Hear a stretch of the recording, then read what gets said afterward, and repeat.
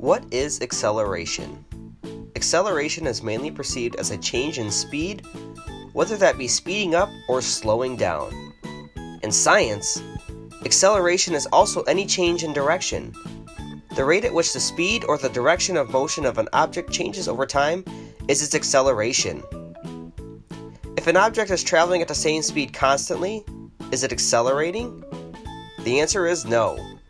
An object has no acceleration if it moves in a straight line without changing its speed or direction, or if it is not moving at all.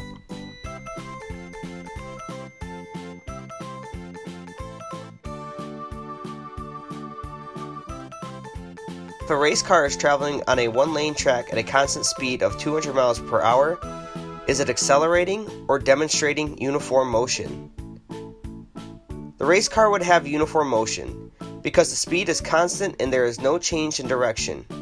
However, if the race car was on a racetrack, the car would be accelerating because they would have to turn on the racetrack.